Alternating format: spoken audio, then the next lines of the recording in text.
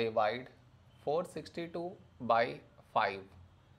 To do this division, we should frame it in this way. 462 here,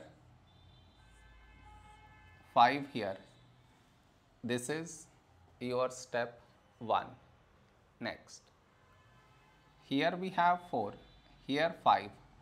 4 smaller than 5. So we should take two numbers, 46. A number close to 46 in 5 table is 5 nines 45. Now we should subtract, we get 1. After this, bring down the beside number, so 2 down, so 12. A number close to 12 in 5 table is 5 twos 10.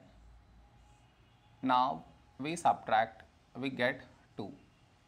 After this, no more numbers to bring it down. So what we do is, we put dot, take 0. So 20. When do we get 20? In 5 table, 5 fours 20.